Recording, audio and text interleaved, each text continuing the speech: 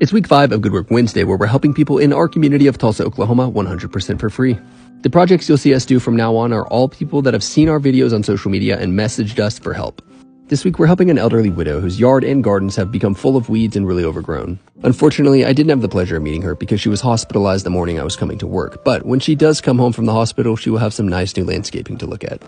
Something incredible that's come out of this is hundreds of locals have messaged us wanting to volunteer their time and come out and serve with us. So if you're in or near Tulsa, feel free to message us because we're going to make a Facebook group, add everyone to it, and then we're taking on some bigger projects.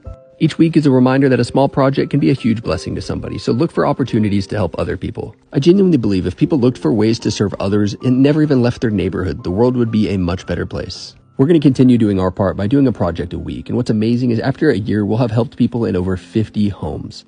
And we'll be sharing every story every Wednesday right here.